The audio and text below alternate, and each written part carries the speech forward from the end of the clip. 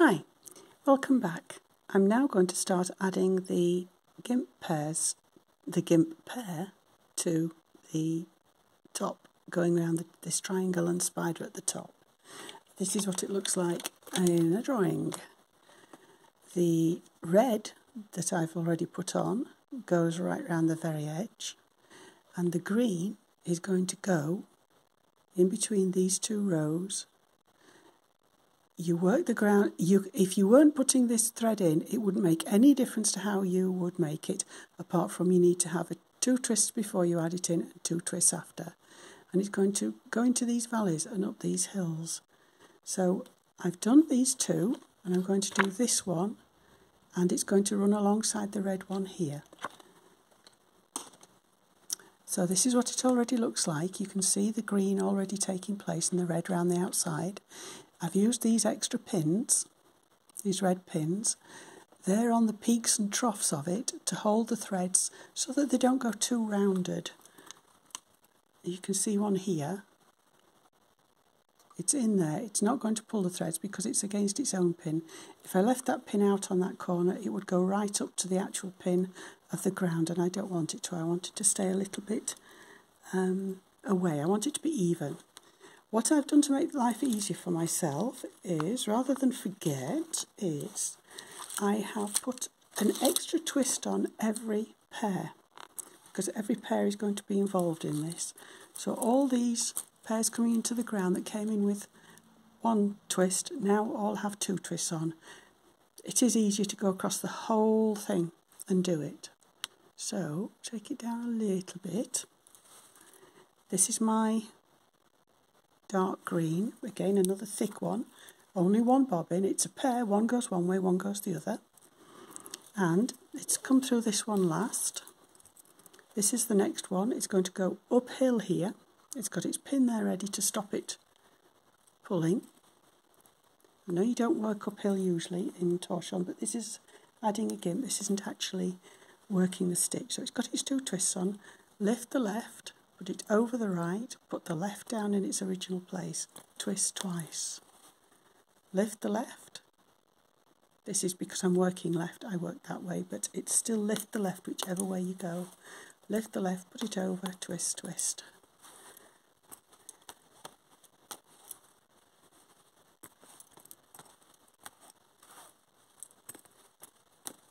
Right, now then the pin is going to take this. You can see how it would just be loose within the work if you didn't secure it. I'm going to put the temporary pin in between the 2 actual pinholes of the ground. I'm going to make a hole that isn't actually marked, just raised up there. Now because they're all there, I can carry on working the ground. They're coming into the ground with 2 twists on to hold that secure, but I'm only going to do the 1 twist afterwards. I'm now putting the pins in that surround the little triangle, little single triangle ground there, little triangle spider you might call it.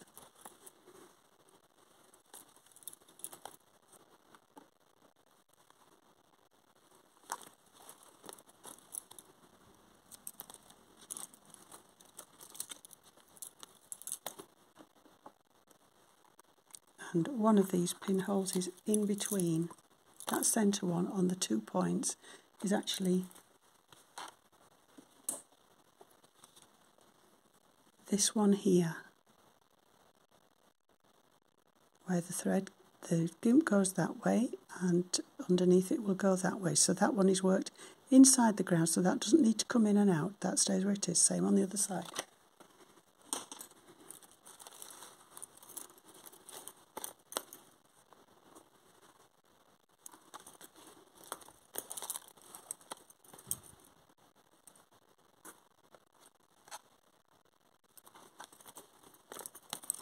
Working down this side towards the outside.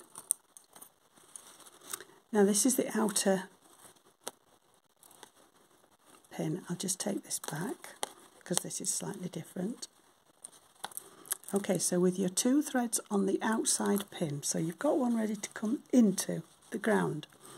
I'm going to put an extra twist on that as normal, but instead of taking each pair in turn, I'm going to lift both pairs over, lift the left, take both pairs over, keeping them side by side, put my 2 twists on, work the ground pin just inside there, tension, put my extra twist on, lift the left over both gimp threads, the right one flicks under and twist twice. I'll work that edge, half stitch, pin, half stitch, put an extra twist on both pairs, and when this green one will go down that way, they'll split again now. Oh, the red one's just come undone. It takes some doing to get a crochet thread to stay wound sometimes. But this red one will continue down, and that's the only point where they touch, just that one point there, using the same pin. So I can put those out of the way, not using those, put my green one back where it belongs. And now I will have to work the triangle, the spider, the triangle,